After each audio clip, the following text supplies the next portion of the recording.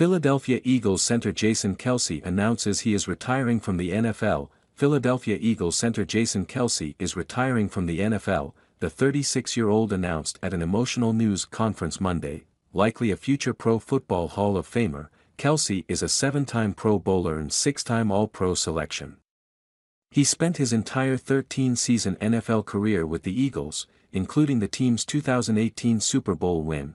During a lengthy news conference lasting around 40 minutes, Kelce broke down in tears on numerous occasions as he explained what football has meant to him during his childhood and professional career.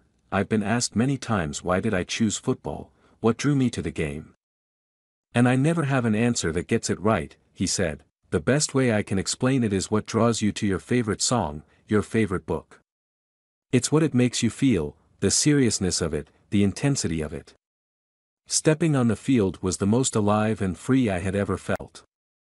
Following the Eagles' 32-9 playoff loss to the Tampa Bay Buccaneers in January, it was reported Kelce had told his teammates he was retiring. However, he declined to make his retirement official, raising the question of whether he might return for one final year with the Eagles.